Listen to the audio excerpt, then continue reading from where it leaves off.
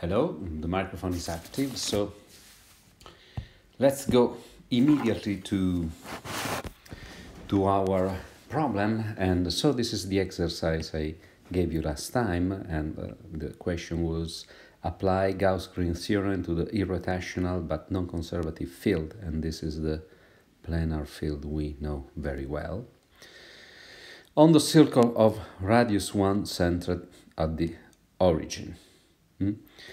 What do you find? Why?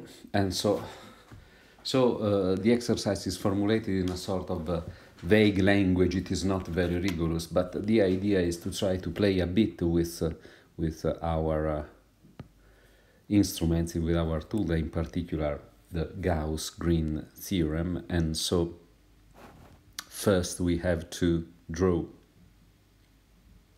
a picture. So we have a circle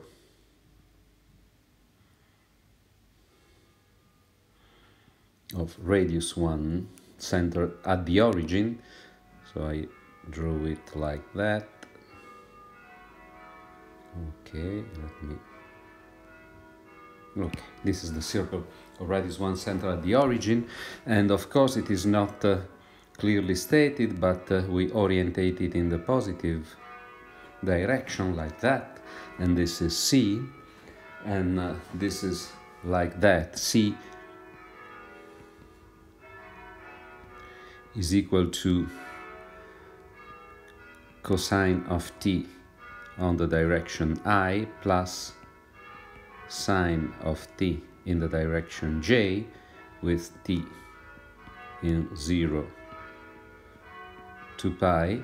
And so we already computed the circulation of the field F on C, and we found that the integral on this closed curve C, the line integral of the field F,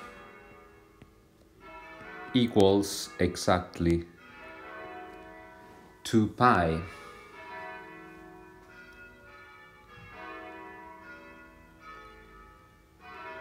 While what happens to this problem when we try to apply Gauss-Green theorem? And so we already computed that the derivative with respect to x of f2 minus f1 differentiated with respect to y is always equal to 0. So if we call D the internal part,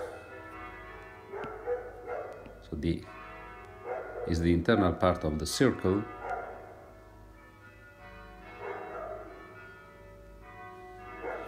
what we find at the end is that the integral on D of df2 in dx minus df1 in dy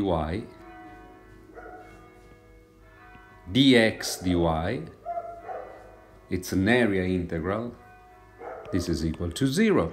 So here you have 2 pi, here you have 0. Of course they are not the same things, so Green's theorem seems to fail. And so my question is that why? Is it possible that a mathematical theorem that is provable rigorously, we did not do it rigorously, but it is possible to prove it, Green's theorem seems to fail?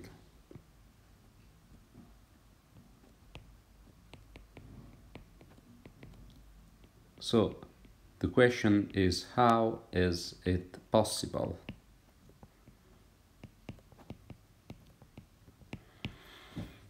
Okay, if you don't have immediately the answer, think of it 5 minutes. Stop the video, analyze what we did, and go back to Green's theorem and read the statement and see what happens.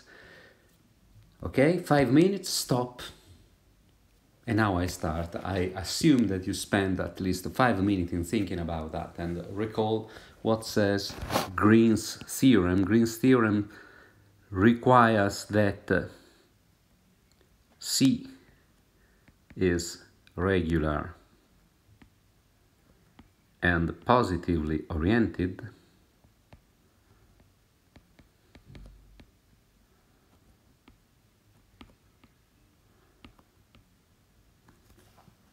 and this is true, and moreover it also requires that f is C1, so it is differentiable and with continuous derivatives in all points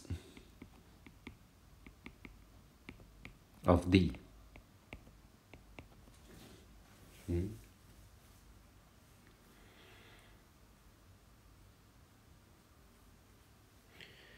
But this is not true, because the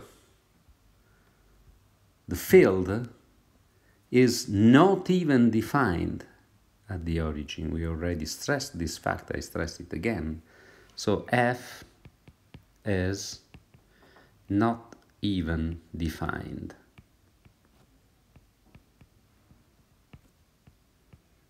At the origin.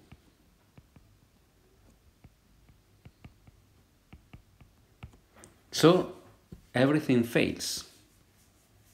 The Green's theorem cannot be applied to this case. Okay? I want to stress this fact because, as usual in advanced mathematics, Green's theorem is not only a matter of computation, even though I presented it as it. So take it as a matter of computing. It is not only like that. Green's theorem has hypothesis of regularity, and this hypothesis must be fulfilled. So there are many subtleties on this example. I don't want to go through all the subtleties because they are very nice. They really introduce you to a nicer mathematics. But this goes beyond the scope of our course and of our exam and so on. But as a homework, so here the answer is that f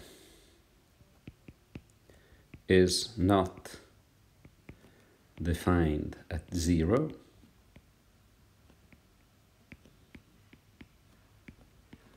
so Green's theorem cannot be applied.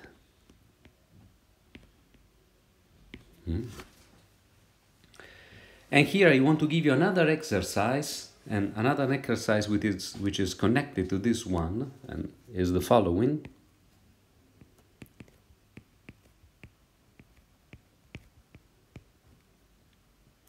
It seems to be theoretical, but this is not. I can give you exercises like that in the exam. So the exercise is the following.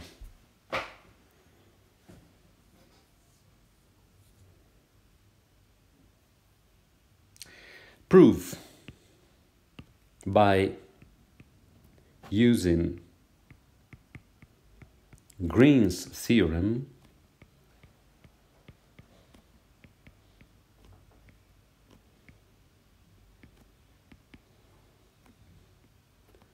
prove that the field, so the integral f dot dr, where f is the field we just studied, so it is minus y divided x squared plus y squared, and then x divided by x squared plus y squared.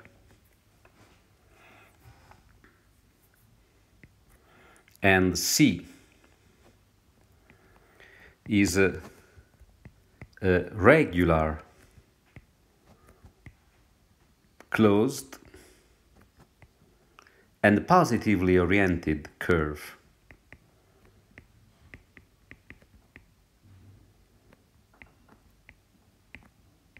Oop, what happens here?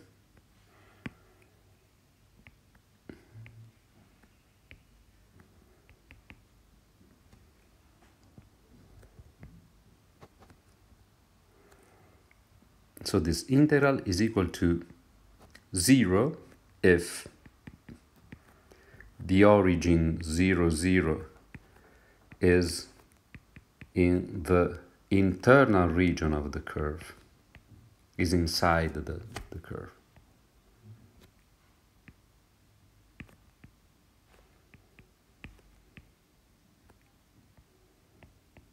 And 2 pi if 0, 0 is in the, oh sorry, it is the contrary, is 0 if it is in the external region of the curve. 2 pi 0, 0 is in the internal region.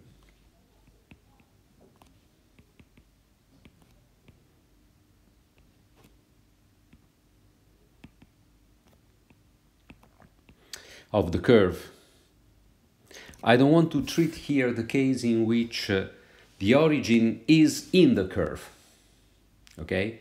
The curve passes through the origin, even though in physics this is very interesting and this is very studied. But I don't want to touch that in our point of view, which is very simple. We ask the integral to be regular on the curve and we want to integrate it. Okay? So here, by using Green's theorem and also by using the information that on the unit circle around the origin, the line integral of the field is equal to 2 pi, you can do that. So again, 5 minutes, end of 5 minutes, think of it. It is very important to think of it, even though you don't solve it. Think of it, understand the problem, at least understand the problem, and try to put your hands on that. So the solution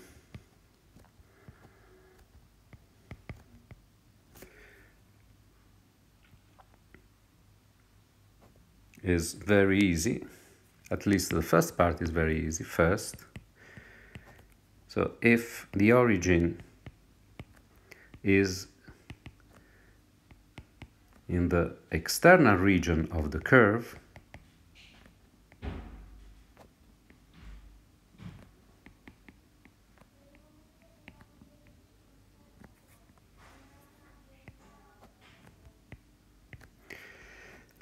then what you have is quite simple. Here you have again the plane,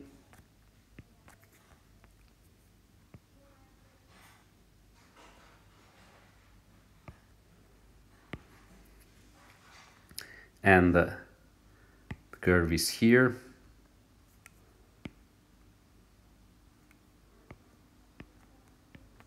You see the origin here is outside. So now if you consider the region D, which is inside the curve, the internal part of the curve, here, very simply, you have that the field is regular on every point of D, not like in the previous case. So one can apply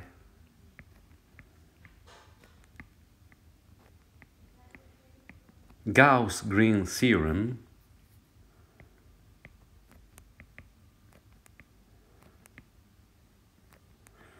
and I recall you that for this field we have that dx f2 minus df1 dy is equal to 0. So since this happens, one has that the integral on C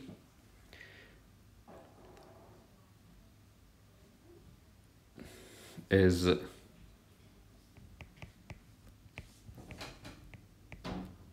equal to 0. On the other hand, consider the second. The second is a bit more complicated. This is very natural. Just apply Green's theorem. The second is a bit more complicated. So here we are in the case in which 0, 0 lies is in the internal part of the curve.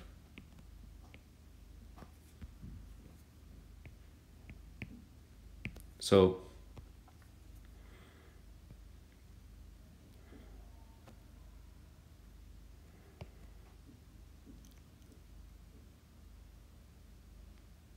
this time the origin has to be contained in the internal part of the curve. So you have a curve like this, and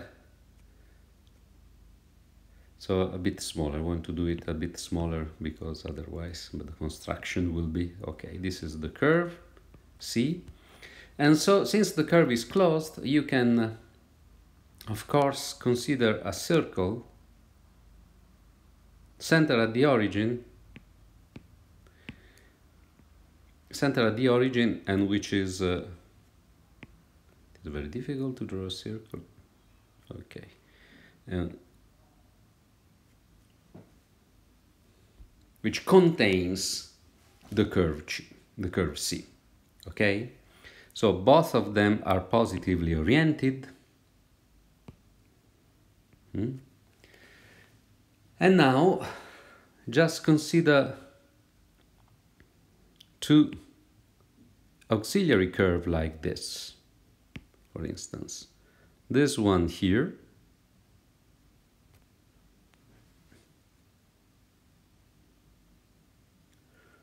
or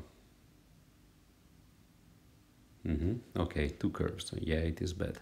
One black here, this is called gamma 1, and the second one, for instance, green here, this is called gamma 2. And this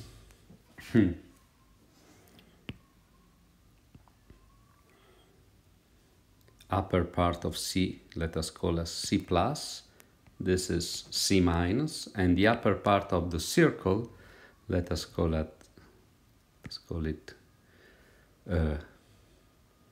this gamma plus and gamma minus. So let us consider this curve .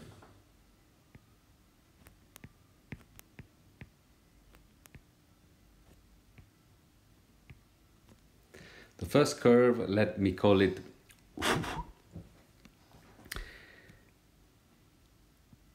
this capital gamma plus, just a notation, is equal to what? Is equal to,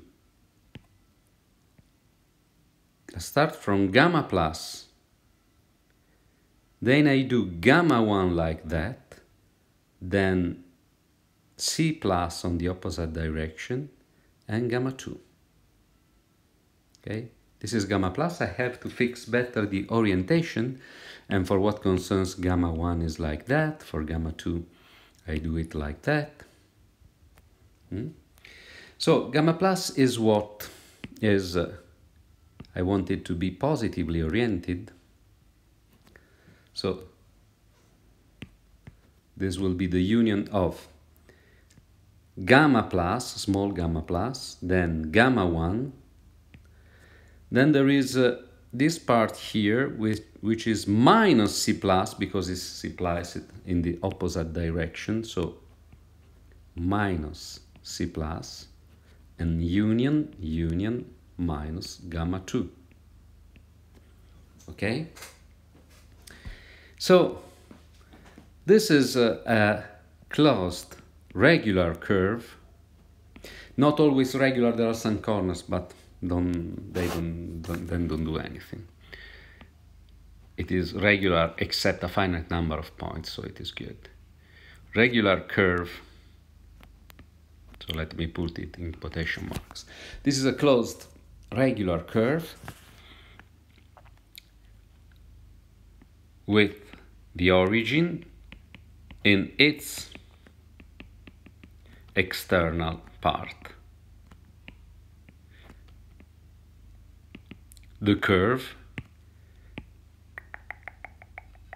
does not contain the origin. Okay? So by the previous exercise,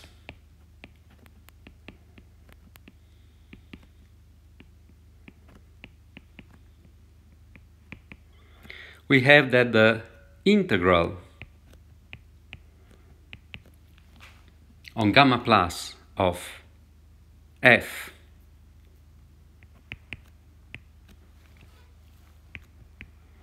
dr is equal to 0.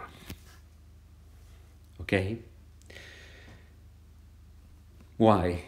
Because we use Green's theorem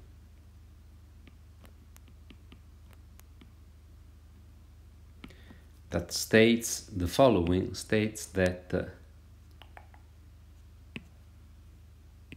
here inside the curl is 0, the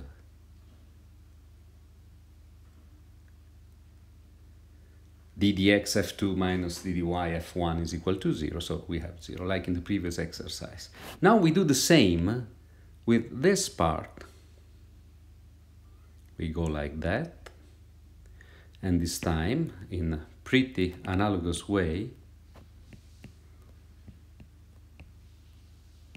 we define gamma minus as being small gamma minus, union gamma 2, union this time is minus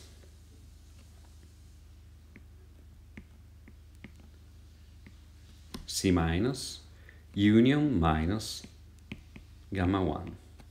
And we have that F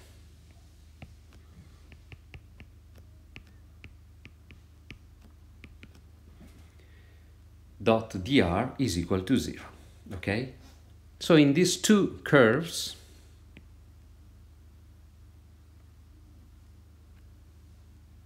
capital gamma 1 and capital gamma 2, the two integrals are equal to 0. Now, we compute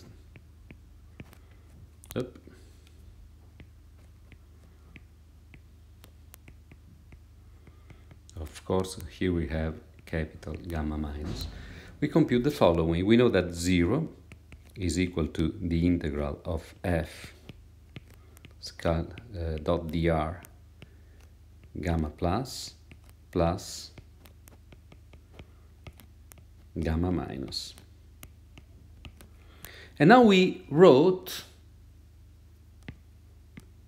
term by term in the components of gamma plus and gamma minus. So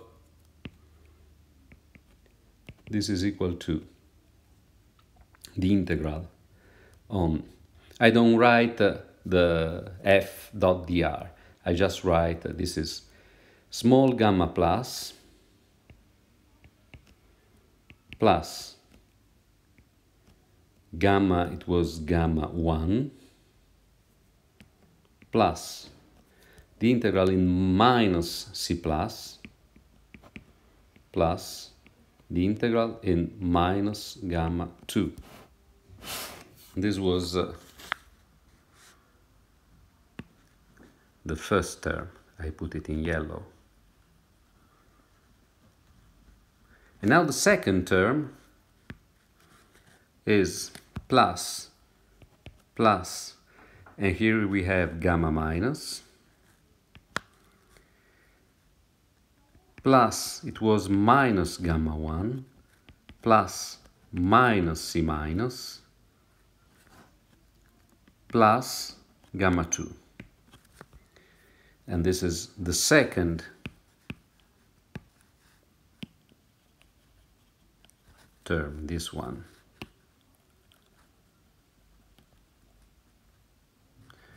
Now let us recall the following, that when you have the minus on the curve, This is minus the integral on the curve. And in the same way, this is minus the integral on gamma 1. So there are terms that cancel out. For instance, this guy here, minus gamma 1 cancels gamma 1, and minus gamma 2 cancels gamma 2.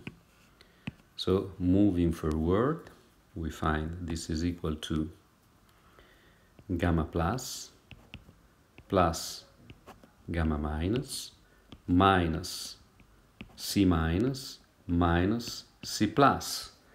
But of course the two first terms are the integral on gamma, the circle, the external circle, now I write it again, minus the integral on C. Okay, but all this stuff amounts to 0. This is 0 here. So there, what we have is that the integral on on C is equal to the integral on gamma. But we already computed gamma is a circle, an outside circle, which is equal to 2 pi, as already computed.